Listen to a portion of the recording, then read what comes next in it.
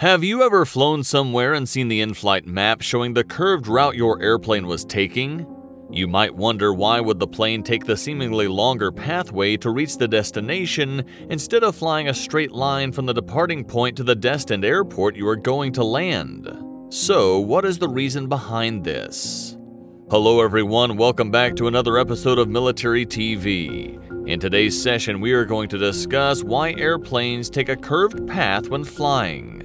So sit back and keep watching this video till the end. Surprisingly, the reasons behind the phenomenon of curved path are relatively simple physics and mathematics. The Earth is a three-dimensional sphere, and because of the spherical shape, the circumference of the Earth is much greater around the equator than it is in higher or lower latitudes towards the poles. While we tend to recreate a flat map to represent the Earth, it doesn't reflect on the real condition of the planet. That's why when staring at a two-dimensional map, the route taken by flights could be perplexing, as it doesn't take into account the round shape of the Earth.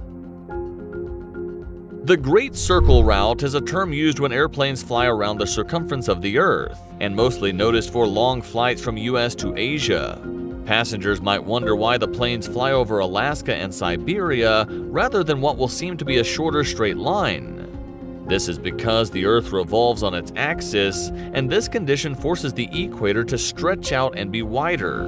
Though there are several theorists suggesting that the Earth is flat, the phenomenon of Greater Circle Route proved that the Earth is in fact not flat. Hence, the curvature of Earth becomes a significant factor in routes the aircrafts take. Following the shape of the Earth, the airplanes thus take the flight routes which appear to be a curved path.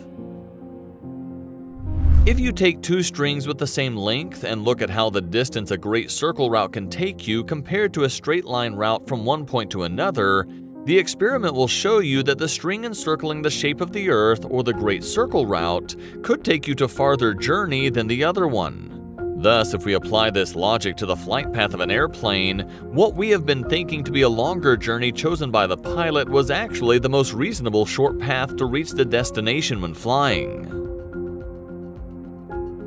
On the other hand, flight paths are planned before aircraft takeoff based on the shortest and most efficient route, and they can even alter during flight due to weather, wind, and jet streams, to mention a few variables. Another reason why aircraft may not take what appears to be a totally direct route is because of jet streams. Jet streams can have tailwinds of up to 200 miles per hour, which will get an aircraft to its destination much faster while using a lot less fuel. In contrast, if an aircraft is flying head-on into a 200 miles per hour wind, flight planners may consider alternate routes to escape the situation. So, now you have understood why the airplanes fly in a curved path rather than straight lines. If you have any suggestions or certain topics to discuss for the next videos, feel free to drop your comments below. That's all for today. Thank you for watching, and see you in the next episode.